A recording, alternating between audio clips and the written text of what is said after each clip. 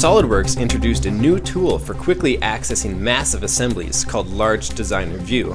We can easily navigate using familiar commands like pan and rotate, and we can very easily hide or isolate certain sections of this assembly, just like in regular SolidWorks. We can use the window selection to hide the entire top floor, and zoom in and take a closer look by isolating one of these components.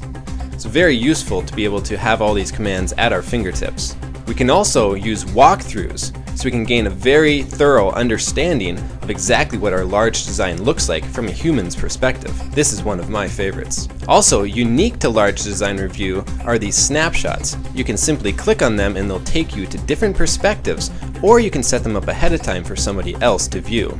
Also, we have the measure and section commands available to us, so we can very easily interrogate the part. In this case, let's check to make sure that this bolt has the correct clearance between the plate.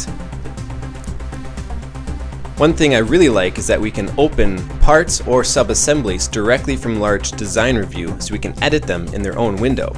The changes we make here will be reflected in real time back into Large Design Review. We'll just say OK to this, and then let's go back and look at our Large Design Review assembly to make sure that those changes came across. One of the main reasons I love Large Design Review so much is it enables you to access massive assemblies using just the hardware you're already using.